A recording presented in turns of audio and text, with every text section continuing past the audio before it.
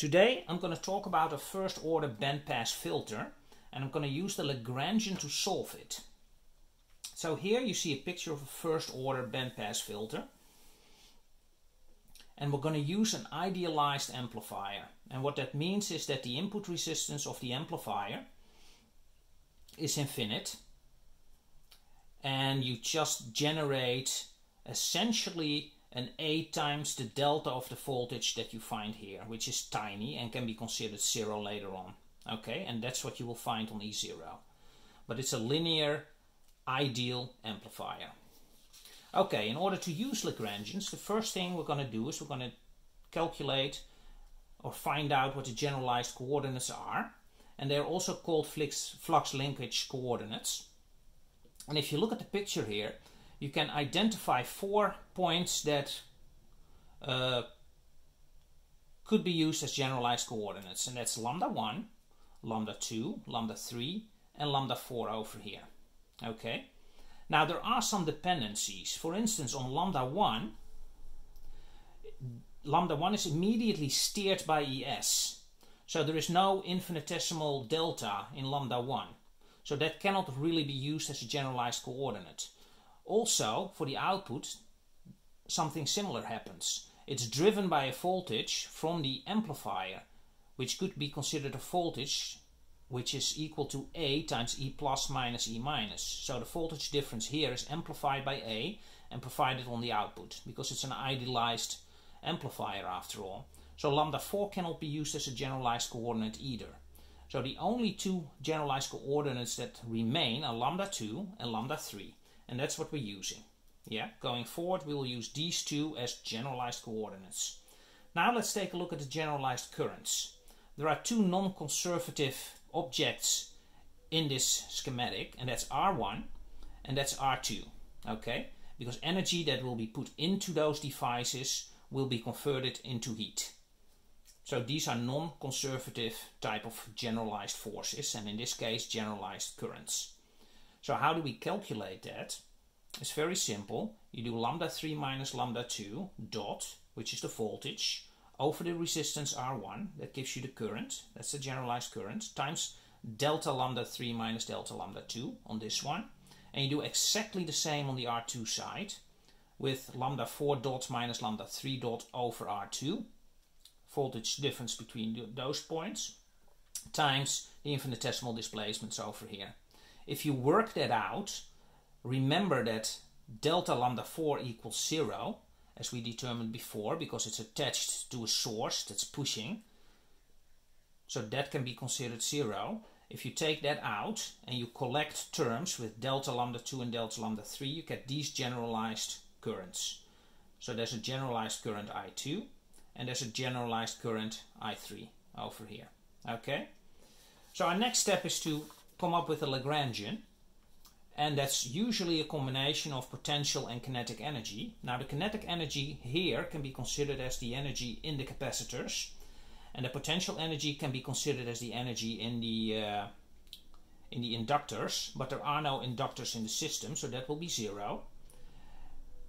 And the energy of the capacitors, there are essentially two capacitors. How much energy is in those capacitors? Well, for C1 it's a half C1 times U squared, and that's lambda 2 dot minus lambda 1 dot squared.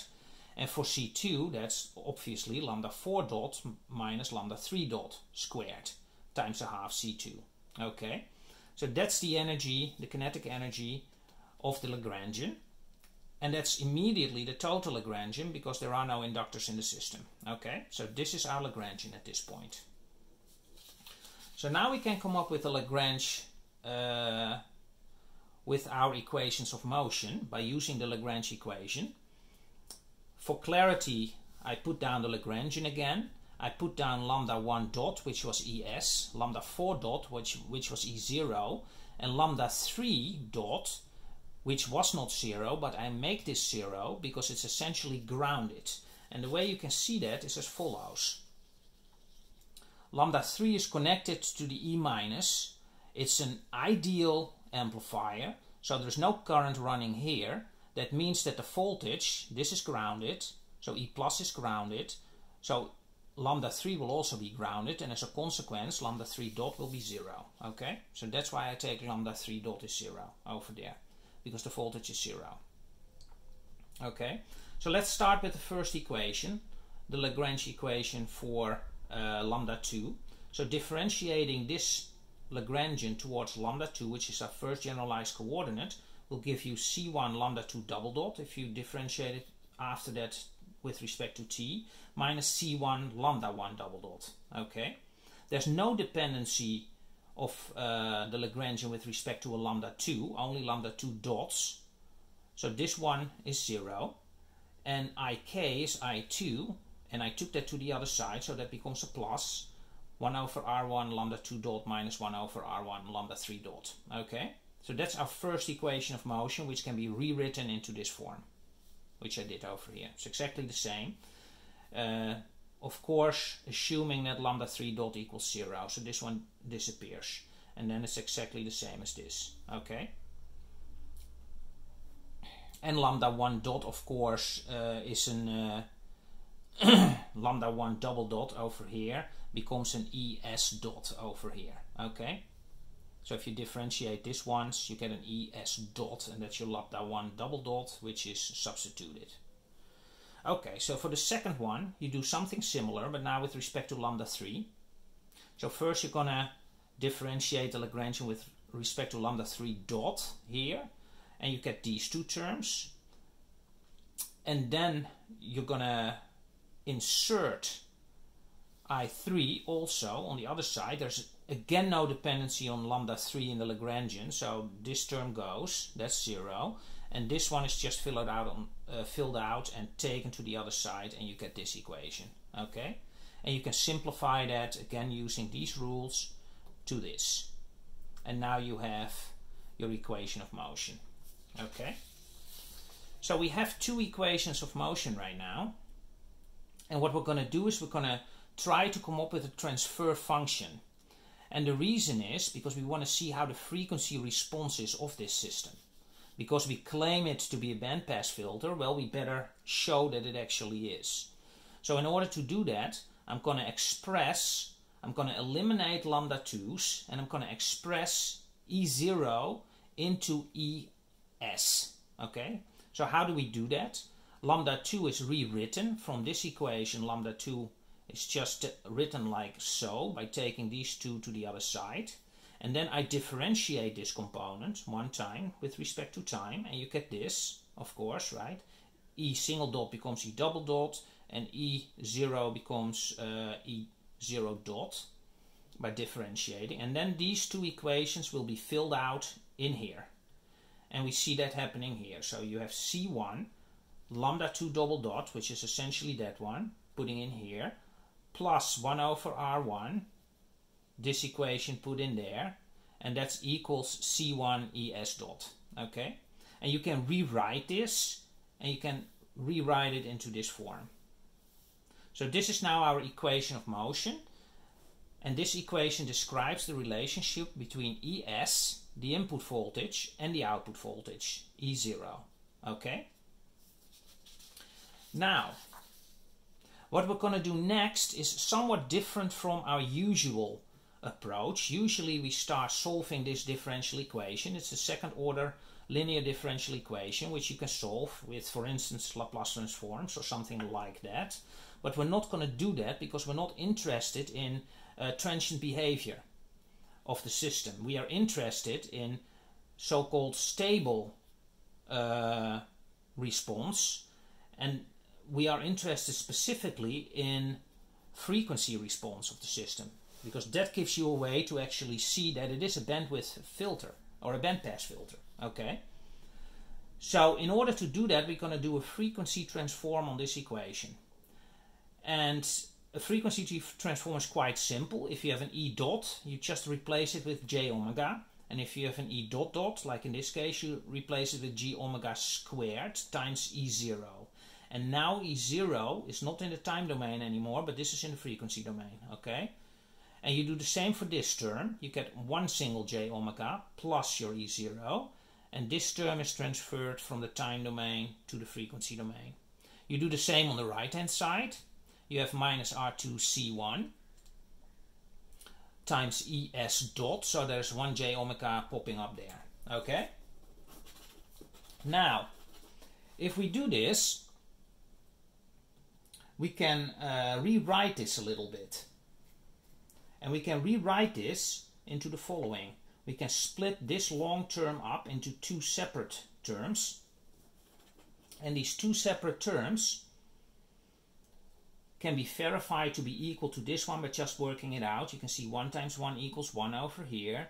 1 times j omega R2C2, that's that term. J omega R1C1 times 1 is that term. And then the j omega squared times R1C1 R2C2 is that term. So it's exactly the same. And now we can rewrite this form as a real transition, right, between output and input. So this is the output, this is the input. What's the ratio? It's minus j omega R2C1 divided by this term and divided by this term.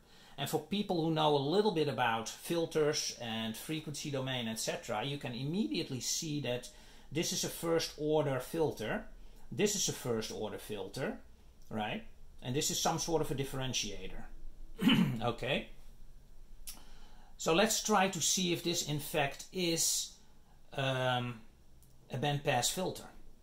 And we're going to do that by inserting some values and see what happens. Okay, so I assume C1 to be 1, C2 to be a half, R1 to be 1 and R2 to be 1. If you fill that out, plug it in, you get this function. And I'm going to try to plot this function in a Bode plot. Okay, so I wrote out this function again, and I'm going to create a Bode plot from this. The cool thing about a Bode plot is that it is a logarithmic plot. On the horizontal axis you get your frequency omega, and on the vertical axis you get 20 log, the 10 log of the amplitude, the absolute value of the amplitude. So that's what you get here. And if you look at it, it's a logarithmic plot. That means that this, which are products essentially, it's a product of three things. It's a product of j omega, and 1 over 1 plus j omega, and 1 over 1 plus j omega over 2. So those three components are essentially three separate plots I can plot in here and later add up. Why can you add them up? Because it's logarithmic. And if you do a log, for instance, as a side note, log ABC, that is nothing more than log A plus log B plus log C. Okay? So you have the ability to convert this product into a sum by looking at a logarithmic plot. And that's what we're going to do, and that's a Bode plot. So this first one, let's start with the top. If omega gets bigger and bigger and bigger, it will go up, up, up. Okay? So the amplitude of this transfer function will become taller and taller and taller. And if you print that out in a plot, you get something like this, and the angle is 6 dB. Okay? This is our 0 of the transfer function. So this is our first function here, that one. Now you go to the second function, 1 over 1 plus j omega. At omega is 1, which is this point here, omega is 1, right? Omega starts to dominate. Before that, omega is really, really small. So say that omega is 0, then your transfer function is 1, and as a consequence, your 20 log that becomes 0, and this piece will be part of that first order filter. When omega starts to dominate, it will go down to 6 dB. Just like that one, but now with minus 6 dB. Okay? So this little filter here, this first order filter, will have this behavior. And this filter, by the way, is this piece. Okay? And that filter is that piece. So now for the second one, you do the same, but now with omega is 2. Let's say that omega is 2 is about here. Omega is 2. And again, you get a filter that goes there. It's 0 all the way up to 2, because 1 dominates. And then at omega is equals 2, this term starts to dominate, and it will go down with minus 6 dB.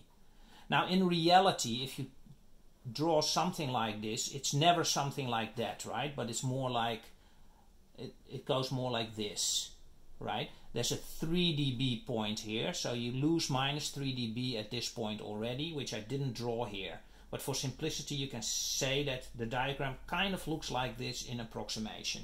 And now you can just add them up. If you add up the first one, you get this piece. The other two are 0, right? This one and this one in this piece are both 0. So you will get this. And between omega is 1 and omega is 2, this is plus 6 and this is minus 6. So you get this piece here. Okay. And then if omega gets bigger than 2, you get minus 6, plus 6. And it goes down with 6, so it follows the exact same line as the second filter here. So you now have really a bandpass filter. If you would draw it in, this is the bandpass, right? Over here. So this is your filter now. So frequencies between omega 1 and omega 2 are passed without amplification or attenuation in this case. Of course there's an attenuator and there's an amplification here, so this number might be different, but as a reference. For frequencies above omega is 2, there will be 6 dB attenuation over here, right? And for omegas smaller than 1, there's also 6 dB attenuation, okay? And everything else in this filter here, we have signals that are within these ranges will be passed through. And there is no attenuation nor amplification in this piece between omega 1 and omega 2, and that's exactly the characteristic of a band filter. Okay, so I think this is a great place to stop. If you like this video, please subscribe and please like, and I'll see you in the next.